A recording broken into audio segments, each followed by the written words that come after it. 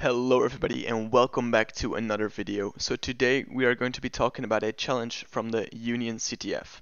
So the CTF has actually just started a couple of hours ago, um, and I wasn't really planning on competing in it, but I thought, hey, let's give it a go. And then I tried the web challenge and actually first blooded the web challenge, so I was the first one to solve it. It was a really good challenge, so I had to show you guys.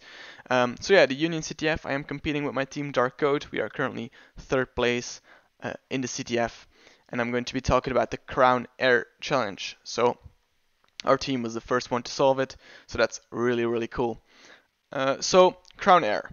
The description is Crown is getting into the airline business to make some sweet profits when everybody is able to travel again. Can you upgrade your trip? And then we get a URL here. And we also get the source code in a zip file. So let's check out this URL. So pretty basic. We have this check-in with a form that we can fill out, and then we can click check-in and it's going to send the form. But we have the source code, so let's check that first. So we see we have this source.temp folder, and we have some files here. So first of all, let's take a look at the app.js. So we see, okay, nothing too interesting here. Config.js, okay, we have a public key that is redacted, a private key that's redacted, and a flag that's redacted. Then we have this check-in here. This check-in specifies this post endpoint / check-in, and this is the endpoint that we post to when we fill out that form that we saw on the page. This has some if statements here that can either return you successfully checked in. Please remember not to post your boarding pass. You have successfully checked in. Thanks for being a Cr0wnAir frequent flyer.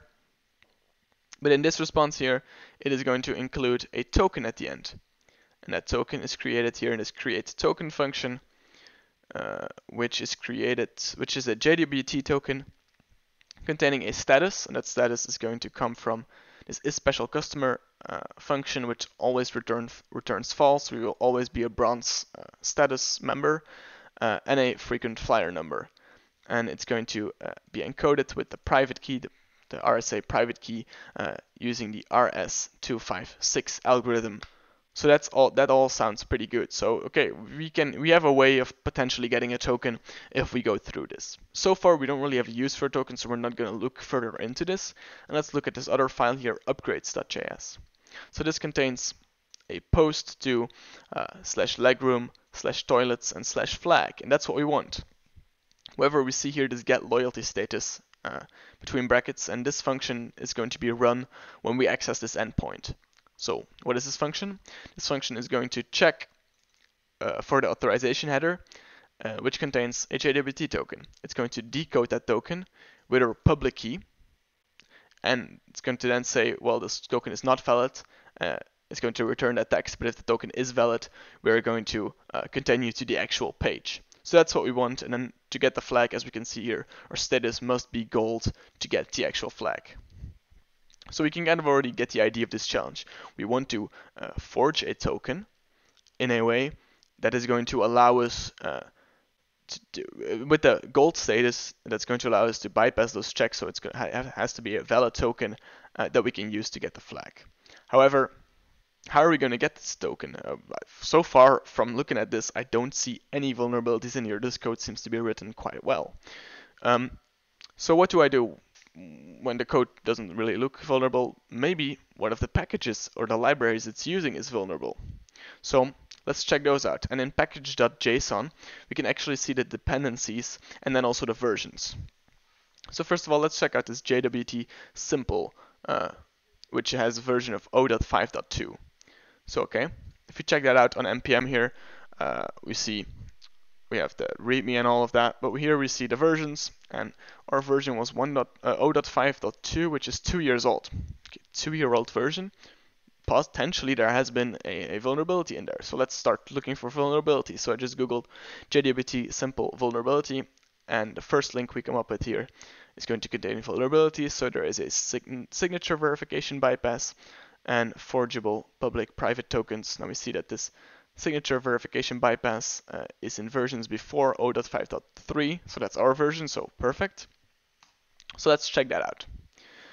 So it's a very short text here, but it says affected versions are vulnerable to signature verification bypass. If no algorithm is specified in the decode function, we can create a symmetric algorithm with the server's key as a public key.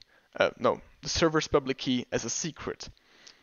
So that's very vague and doesn't really explain a lot, but we know that this is likely vulnerable to this. Now let's really go into that a bit further. So this vulnerability is also often called the RS-256 to HS-256 key confusion attack. So the idea here is that our library, so JWT can be used in asymmetric and in symmetric ways. In an asymmetric way, we sign our token with the private key, and then when we want to decode it again, we use the public key to decode it. In a symmetric system, you use the same key for both.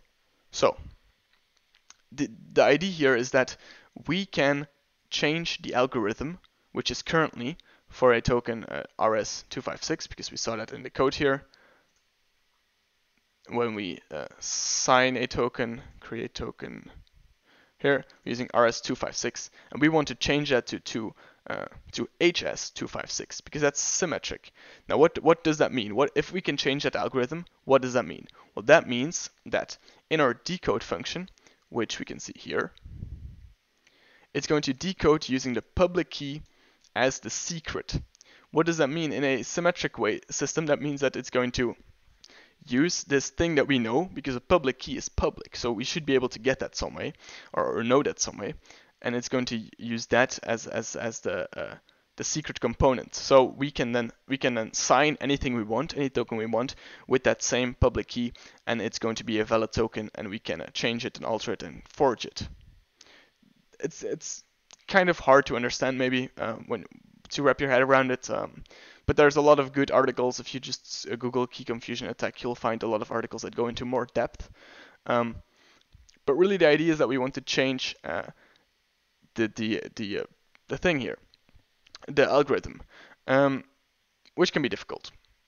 However, if we go back to this, it mentions a GitHub commit where the issue is fixed, and we can see here that if our algorithm is not present and our key here starts with begin RSA public key, then the algorithm is set to RS-256. However, before, in the version that we're using, that is not the case. So the algorithm that we supply in the JWT key is actually used. So we can supply the HS-256 algorithm and that way force the server to use symmetric encryption instead of asymmetric. But we have one issue. And that issue should be clear, the fact that we don't have this public key. And we need that public key, because if we change to symmetric encryption, then we need to use that public key to encrypt. So that's an issue. However, and this is something that I love about CTFs, they really keep you on your toes. You need to be up to date in the security world. And a couple of days ago, I read an article that I saw on Twitter, and when I see an article on Twitter, I save it and I read it later, that was talking about abusing JWT public keys without the public key. So this article was posted 11 days ago. So, and it's really crazy. I don't know the math behind it or like a lot behind it, but the idea is that we can. The idea is that when you have two JWT tokens, you can extract the public key used to encrypt those or to sign those from them. Now, if you think about that on a high level, that's kind of logical, because a public key isn't supposed to be secret. However, in this case, it's kind of used as a secret because it's redacted for us. Well, using my public key as a secret is never a good idea. So using this, we might be able to get the public key. Using the public key, we can then forge JWT tokens. However, if you read this, you will notice, and if you look at this short video that I have, you'll notice that to get the public key, you first need 2 JWT tokens. And we don't currently yet have JWT tokens, but earlier we checked out the code and we saw that it is possible to get a JWT token from the server. So let's check that out further. So that was in checkin.js. And here we see that a token is created and sent to us here. So we want to get here. All right, let's start from the beginning. So first of all, we need to supply a body. Okay, data is our body. We're then going to JPV validate our data with a pattern. So what this is going to be, this is going to see if our data fits into a supplied pattern. The pattern is set up here, so our data has to have a first name that is conform with this regex, a last name that's conform with this regex, a passport that's conform with this, a frequent flyer number that's following this, and then extras that follow this format. So extras need to be an array of objects with SSSR and then these values. All right, good to know. So we know that our data has to be conform with that. Now we have this if statement that we don't care about because we want to get into this if statement. And this if statement says, okay, if there is an FFP field, then we are going to loop through all the extras. And for all the extras, if that extra is FQTU, then we are going to send the token along. Okay, great. So we know that we just need to change an extra to SSSR FQTU. Okay, so let's check that out. So in Postman, I have kind of prepared this to send a request. So currently we're sending a request with our first name, last name, passport, FFP, and then this extra. And currently I've sent it to bulk. And if we send that request, we'll notice that it says you've successfully checked in. Thank you for being a Cr0wnAir frequent flyer, which we expected because that's this line here. However, we want to change our extra to be FQTU. So let's try that. So FQTU. If we now send this request, we'll see invalid check-in data provided, please try again. That error message is from down here, which means that our validation did not work. So we did not get across this regex here because obviously our SSSR isn't bulk UMNR or VGML. Okay, issue. How are we going to get across this? Because this code, again, looks very solid. I don't see any issues in this code. Well, let's again look at the package used here. Maybe there was an issue in the package that we can use. So let's go into package.json. We can see that the JPV package is of version 2.0.1. Let's check the versions that they are currently having. So versions, currently the version is 2.2.2 and 2.0.1 is from 2 years ago. Okay, 2 years ago was a long time. Maybe there have been vulnerabilities. So I checked out their GitHub. I went to issues. Let's check out the closed issues. Oh, not new issue. That's my bad. So go back. Closed issues. Yep. We have this validation bypass, vulnerability invalidate. So we have a lot of vulnerabilities here. I checked all of these out, and this one turned out to be what I wanted. So if you take a look at this, they found a vulnerability that a maliciously crafted JSON can bypass the validation logics, which is exactly what we want. We want to bypass the validation logics with our maliciously crafted JSON. So let's look at what they're doing here. So they have this pattern that they expect an array. However, this passes that array. Why? Well, they pass an object with a constructor field, which has a new object in it, which has a name and has the value array. If we look at the source code here, we can see that this package you checked the type of what was going on with .constructor.name, which for an array, .constructor.name in JavaScript is indeed array. However, if we create an object that also has .constructor.name as array, then that is going to pass, and that's going to say true, so it passed. And that is exactly what we're going to try to exploit here. So let's copy this little part here, and let's change this here. So extras has to be an array. Okay, these quotes are kind of annoying. So let's quickly change them around to be double quotes. Okay. So now extras is an array. If we send this request, we'll notice that we have successfully checked in. So we have used this exploit or this vulnerability to bypass that validate. Cool. So what do we want now? We wanted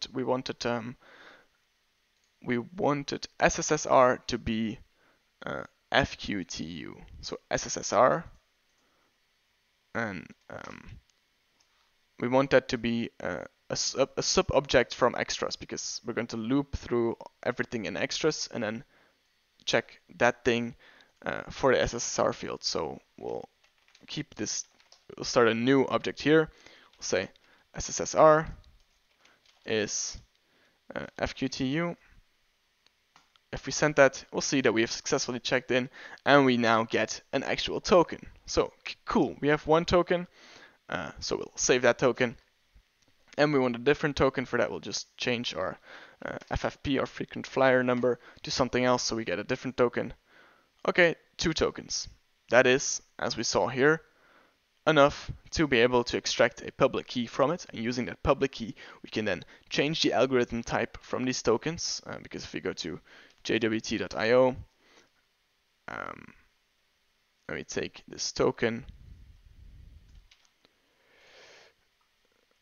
paste it in, we'll see that the type currently is RS256. Now we're going to change that to HS256 and then sign it using the public key, because this vulnerable version that they are using is going to allow us to then decode the JWT token with that as the key. Okay, let's start doing that. So for this, I'm going to quickly go into my machine here. And since this took a little while to run, I've already got the results up here.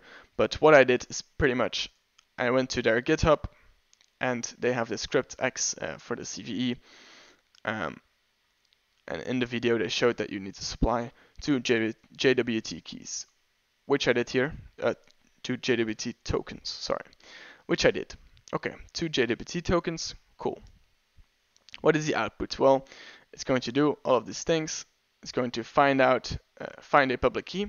It's going to then write them in 2 formats and give us 2 tempered JWT tokens. So okay, cool. Let's check these out. Let's check this one out. And to check them out, we are going to go to the to decode them. How does the application decode them? Well, that's in upgrades. If we go to /flag, it's going to do the scat loyalty status, and it's going to decode this token and say whether the token is valid or not. So we have a way of checking whether the token is valid or not. So let's check this token. So I'm going to send a post request to /flag, and in /flag I'm going to say authorization, and then bearer is our token. So now if we send that, we'll notice, okay, this token is not valid. Okay, bummer, but we still have this other token. Is this token going to be valid? Let's just check that out. Paste it in, send this request. You do not qualify for this upgrade at this time. Great, this token was valid, but obviously, if we are going to decode it here in jwt.io, we'll see that our status is still bronze. Okay, but we have been able to craft a token with a different algorithm. So this is that algorithm that I've been talking about, HS256. And we were able to encrypt that with the public key that we got. So the public key is correct. And then the server tried to decode that with that public key as well. So we know that we're exploiting this vulnerability. The only part that we need to do now is actually change the payload data before we sign it again. So to do that, you could do that in all kinds of ways, but I chose for the really lazy way and just go into the source code of this exploit and just change the payload encoded to be status gold. So that's a really easy way of doing it. So I did that, I saved that, and then I ran that, and that's all the way down here. I ran that, and I got this new token. Yeah, this running takes a while, so that's why I don't show it live in the video. But okay, so I have this new token. If we paste that in and we send it, we'll see we get the actual flag here. So that's really cool. I love JSON and things wrapped in JSON, and I do love JSON. So let's take a look at this token in here so we can see that the status is in fact gold. And that's how we kind of used 3 exploits here, one of which has only been written about 11 days ago, so very, very new. So keep yourself updated. And that's how I got the first blood on this challenge in the Union CTF organized by Crown. So yeah. Thanks a lot for watching this video. It was kind of a little bit of a hard one. I find it very hard to explain, at least. But I hope you enjoyed it nonetheless, and I hope to see you back for another video soon. Take care, goodbye.